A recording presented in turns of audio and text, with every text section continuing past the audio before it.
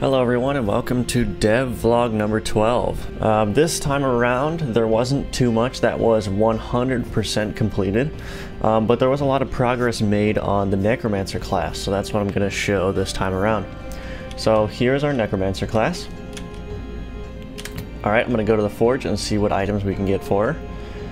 So all of these assets are placeholder right now. If you notice, they're just the knight assets. Those are, again, just placeholder until all of the equipment is designed and functional, and then we'll get assets for everything. So with that in mind, let's take a look at the first item. So the first item is a weapon. It's called the Skull. And what this does is it summons up to 5 remains that each deal 0.75 damage. Newly summoned remains will replace the lowest health remains. So if I equip this guy, there we go, we got our remains. So I'm going to mention a little bit about the Necromancer allies or minions. So once again, these are placeholder assets, but you can see if I move, my minions will take the place in front of me. They occupy an arc of 180 degrees in front of my character. So as I'm moving, they'll kind of be a buffer between me and the next group of enemies. And the way that commanding the allies works, I'll show it, I'll go into the level and show it in a little bit here, is it's like an inverse RTS. So if I click my left mouse button and I drag, I get a selection box. And when I release my left mouse button, I do my attack animation, and any enemy that is inside of that box becomes a potential target for my allies.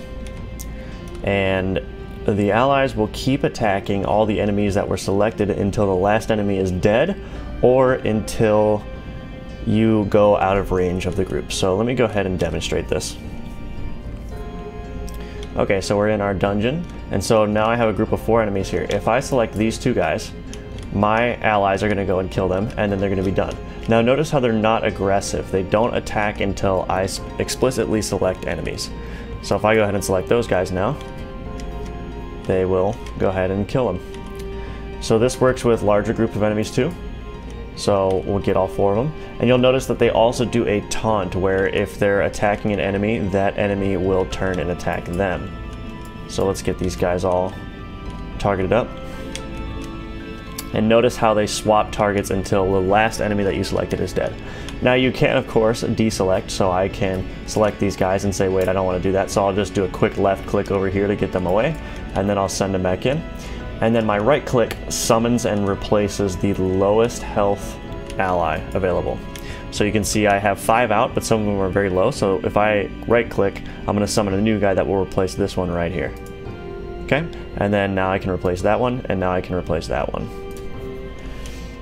Okay, and if they're all the same health, it will just take whichever one happens to be in the last sorted order. Okay, so that's generally how all the weapons are going to work. The weapons will give you some allies that you can control like that. And yeah, that's about it. So let's take a look at the legendary affixes that are available for the Skull specifically. We have a summon all. Oh, also worth mentioning is that as the rarity goes up, with the number of remains that you can have summoned goes up. So at legendary I can have 7 out. Anyway, I have a summon all and an area damage affix. Summon all will summon all the remains at once, and area damage deals damage where these summons are located. So I'm just going to put both of those on and equip them. And you can see now I have 7 summons, and those green areas were actually explosive areas there. So now if I go ahead and summon them again, you can see that I resummon all of them at once and do a big explosion of green, and the cooldown is longer to compensate for the fact that you can summon all of them at once. But that's the Skull. Okay, so the next item is the Crown of Teeth. This is an item that will spawn a decay totem that pulses teeth every 2 seconds that deal 2 damage and slow enemies by 60%. So I'm going to go ahead and equip that base item just to show you. So now if I press my Q, so this is all placeholder again, but you can see that this is a radius that pulses and it will deal damage and slow enemies. Okay, so let's go into the game and take a look at how that actually plays out. So I have my minions, I'll plant this down the enemies will get slowed, and it will deal damage. Let's see if I can get a better, yeah, there we go. So it's dealing damage and slowing enemies in that area. So let's take a look now at the legendary affixes that are available for this. So we have Rats and Uproot. With the Rats legendary affix, which I don't have a description for yet, it will spawn naked mole rats, decaying naked mole rats that will seek out and poison enemies. And then Uproot allows the totem to kind of uproot itself from the ground and move towards nearby enemies. So I'm going to put both those on just so we can see.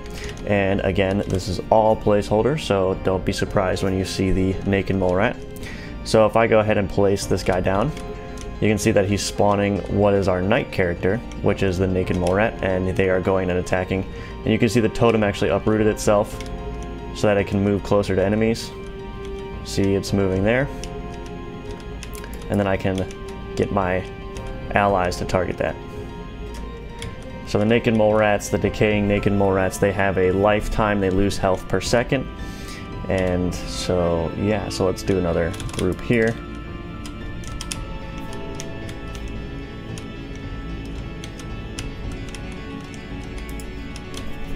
And that's that. Okay, so let's take a look at the next one.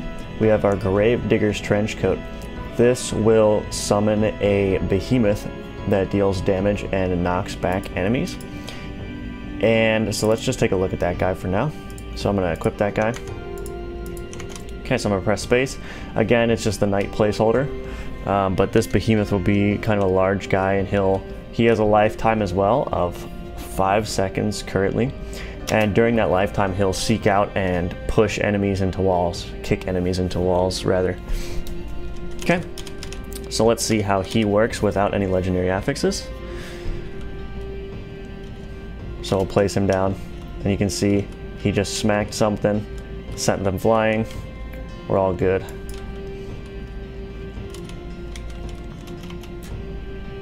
Cool. So let's take a look at the legendary affixes for that guy. We have a Leap and Insta-Kill. So Leap, the behemoth, can leap to new locations, so he can actually move faster, basically. And then he will instantly kill an enemy every time he does an attack. So let's put both of those on, and we'll see how that plays out. So I'm going to summon the behemoth, and he jumps into the enemies and knocks them back. And then he also kills one every time instantly. I don't know if you saw that, but he'll kill a guy right here. There, he killed one right there. He killed another one. So every time he does an attack, he'll instantly kill one enemy. Now this doesn't apply to bosses, so don't worry about that. It won't be OP. He can't instantly kill a boss. Okay, and the last item for this time around is the Saint's Knuckle. So this item spawns grasping hands in an area that drastically slow enemies, and then it also makes allies more likely to attack enemies that are caught in that area. Okay, and then the legendary affixes are Hold and Spirit. So Hold is enemies are just slowed to 100%, so they will not move at all. And then Spirit is enemies that die in an area will spawn fast-moving, short-lived spirits that deal damage to enemies once and perish. So these are guys that are just gonna go really fast up to a single target, hit them, and then they're gonna deal damage, and then they're gonna die. So let's just put both of those on. So let's see what this ability looks like. So there's our Grasping Hands, again, placeholder art, but that is the area of effect. Okay, so I'll go into the game now, and we'll see how that plays out. Okay, so I'm gonna put that down and see how they're held in place. We're using the Chainmail Totem art as placeholder art to indicate that they're held there. Okay, so now I'm going to kill some guys that are caught in there. And you can see there's ghouls, or goblins that spawn rather. They will, for larger packs, they will go around and kill enemies, but there were no enemies there, so they didn't attack anything. So let me see if I can, here's a good group of enemies to get together. Okay, so now we can see that all the goblins going up, and see how they're very short-lived. They go up and they smack something and they die instantly. Let's see that again. There you go. So yeah, that is the Necromancer, the 4 Necromancer items so far. There are going to be more that are going to be in development for the next couple weeks, so by next dev vlog there should be a few more to show off. Okay, let's head on over to the Trello board. Okay, so I'm just going to talk to the Trello board just a little bit here. Just a couple things I didn't show. Pumpkin Boss assets are in already, or are in finally rather, so that boss is completely done. All the pumpkin spawn have assets. There was some new audio assets which I didn't show off because there's a bunch of them, and I don't think it was worth showing in the video, but there are a bunch of new audio assets. And then character swapping between the Necromancer and the Knight was finished. There were some outstanding bugs left with it that were fixed. Yeah, and then so our in progress is still the Necromancer stuff. I've written down the equipment that I've covered, and there will be more equipment in there. And then the next up is, I mean, it's basically just bugs and polishing up. So we're just developing content for the Necromancer and kind of generally polishing the game as we go on, and yeah, that's what's going on.